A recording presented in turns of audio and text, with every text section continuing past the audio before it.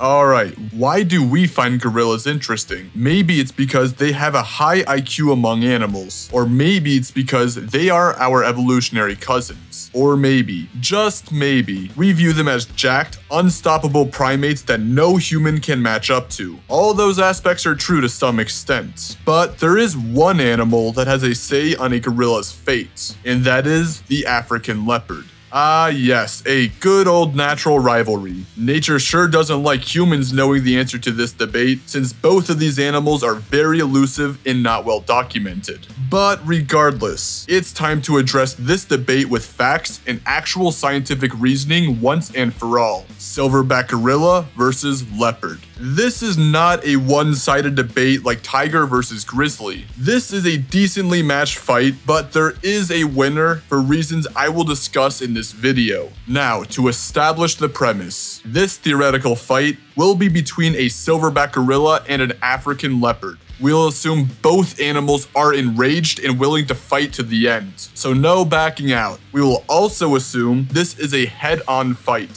so no claiming that a leopard can ambush the gorilla or catch it off guard. Alright, so we have some ground rules established. Let's begin the analysis.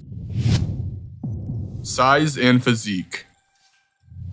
The gorilla's size is rather impressive when it comes to primate evolution. They are one of the largest primates our bloodline has to offer. Well, ever since humans surpassed the 500-pound mark. Gorillas inhabit the rainforest in equatorial Africa, and a silverback's size greatly depends on its location. The silverbacks you typically see in zoos, which are western lowland gorillas, weigh on average around 310 pounds in the wild. That is relatively small compared to their eastern counterparts, with the eastern lowland gorilla weighing in around the 400-pound range. Now, leopards.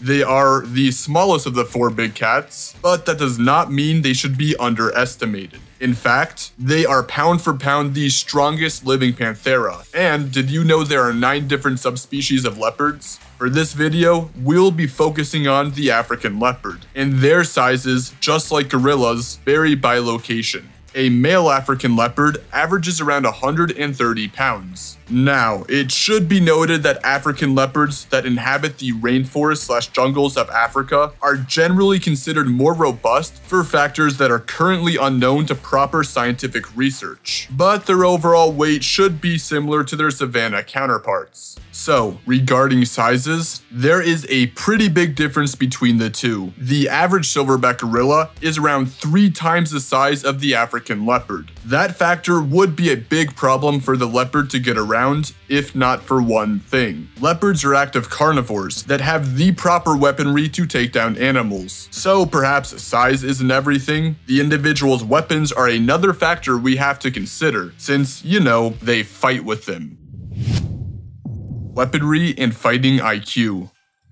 What would hurt more, getting hit by a hammer or getting gashed by a knife? This is not an objective question, but rather a metaphor for the 2 different types of weapons being used in this fight. Leopards are pretty stealthy animals, and they rely on that aspect to capture their prey. Now, how they manage to take down their prey is a unique combination of positioning and biting. Sure, they use their claws, but is typically only used for gripping onto their prey's body and securing a favorable position. They don't just straight up paw swipe when hunting, but they do so when fighting other felids. It's not that it won't do any damage, it's more or less that paw swipes don't really kill, but rather deter its rivals from gaining a favorable position.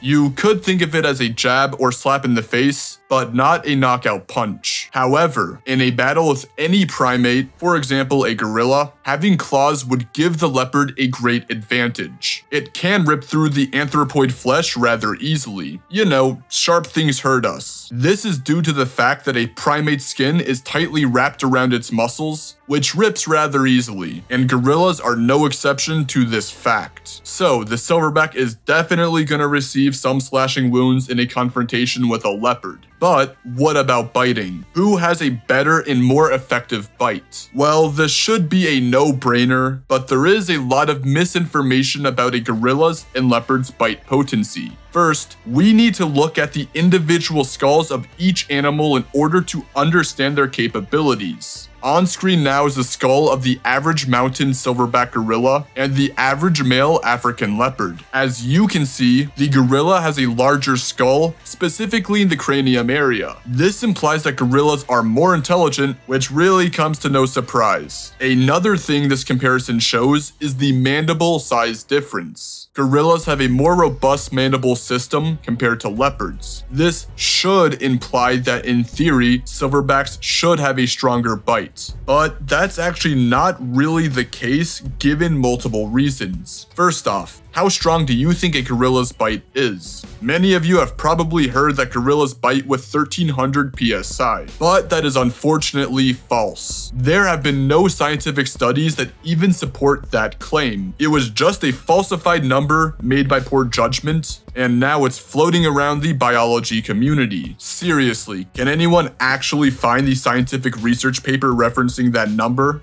No? Well, regardless, there is a scientific study showing the true force of a gorilla's bite, and it comes to around, you ready? 503 psi if you convert it correctly. Just for reference, that's around 3 times stronger than a human's bite. Yeah, that's far off from the 1300 psi bite force claim. Now, regarding the leopard's bite force, there is also very little information regarding that too. Many sites claim that it's supposedly around 300 psi, which would put it on par with a German shepherd's. Does that really seem to make any sense? Leopards are not only larger than German shepherds, but they have a way better skull for killing. When referencing actual scientific data and converting the units correctly, a typical leopard's bite force comes to around 458 psi. This means that a gorilla's and leopard's bite forces are on par with one another, but that does not mean they output the same damage. There are more factors to consider, like dentistry and skull shape. Gorillas have relatively flat jaws that are pressed against their face. Furthermore, their teeth are also built for eating plants and not ripping flesh. Their large canines are also more fragile than the leopards. This is because they are used for intimidation purposes. Now, the leopard, on the other hand, has a nearly perfect skull for killing. Its canine teeth are more robust and has unique dentistry specifically built for a carnivorous diet. For example, leopards have carnassial teeth that are used for slicing flesh, but gorillas do not. The leopard's jaws can also open up at a wider angle, and its snout protrudes from its skull. All those aspects give the leopard not only a bite reach advantage, but also a more effective bite for killing and causing harm. And yes, a leopard's knife-like weaponry would be troublesome for the gorilla, if not for one thing. It has to get really close to the silverback in order to dish out damage. And the silverback is not just gonna let that happen so easily. A silverback's arms are huge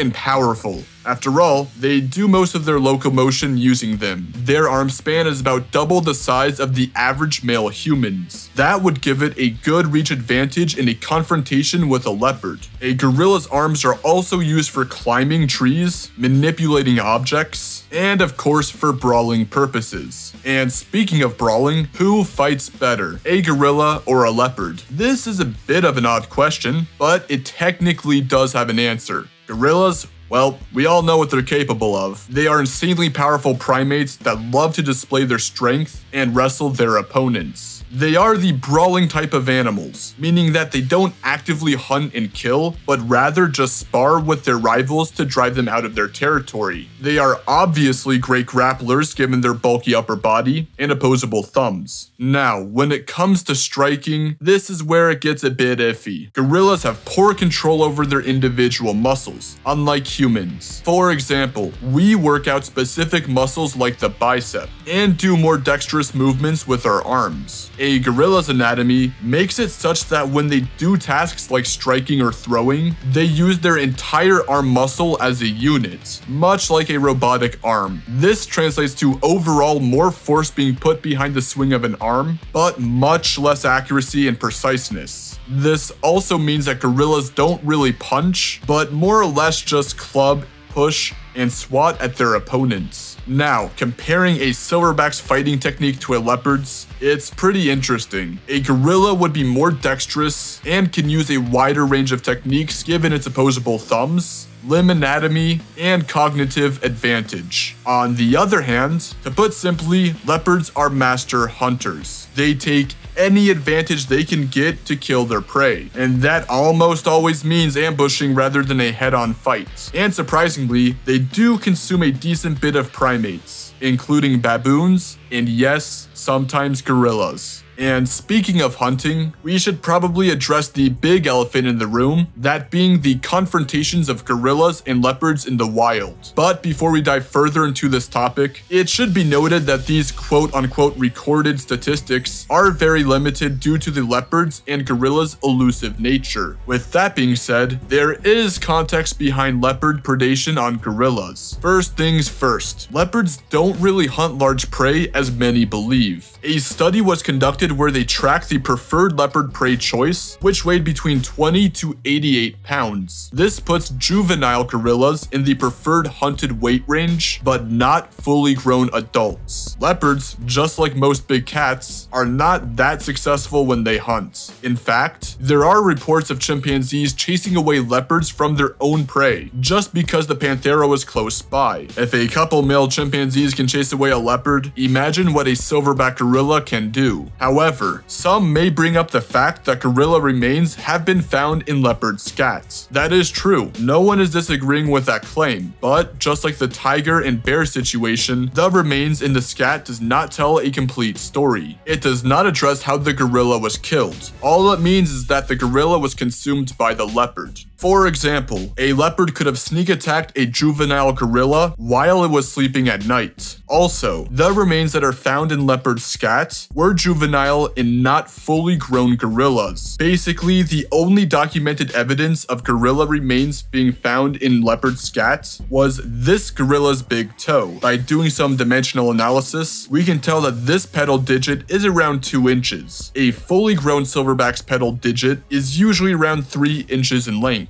But I digress. Sure, scat remains indicates predation, but actual recorded reports are another thing we have to consider. In multiple reports analyzed by biologists, the encounters between gorillas and leopards describe the leopard as either trying to flee from confrontations or displaying defensive behavior. This inherently shows that leopards want to avoid head-on confrontations with gorillas. And this makes sense since healthy adult gorillas are out of the leopard's preferred weight range of prey. In addition to that, leopards like to attack at night since it maximizes the success rate of an ambush. However, like I said earlier, they are not always successful. In fact, in one instance, a local heard a fight break out between a leopard and a gorilla at night, with the leopard being found dead in the morning. And if we take basically the only reputable account of a leopard killing a silverback and surviving, it wasn't a head-on fight in the light of day. The account goes as followed.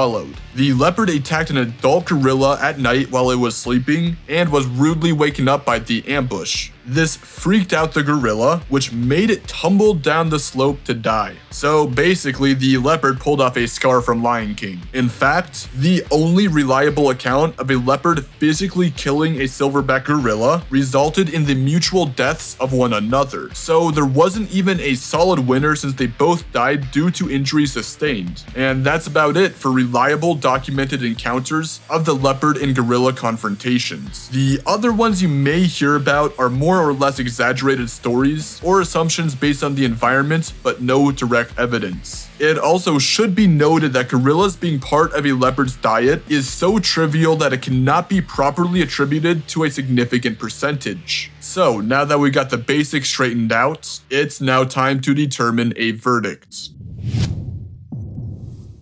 Alright, we have our stats. So, who would win in a fight between a silverback gorilla and an African leopard? If this fight takes place in an open field, I would say the gorilla would win with high difficulty. The silverback is around 3 times the size of the average male leopard. Thus, there is a notable size and power gap between the two. The gorilla's arms and lengthy reach would likely batter the leopard before the felid could inflict a lethal blow. It should be noted that the gorilla would likely likely walk out with some wounds due to its anthropoid skin. But just remember, a silverback is out of the preferred weight range of the leopard's prey options. Gorillas are also decently more intelligent than the leopard and have opposable thumbs, which would simply just give the silverback more of an edge in a head-to-head confrontation. Now, if the fight took place in a rainforest, I see the odds of the leopard jumping up quite a bit, but I still think the silverback would squeak out a win more often than not.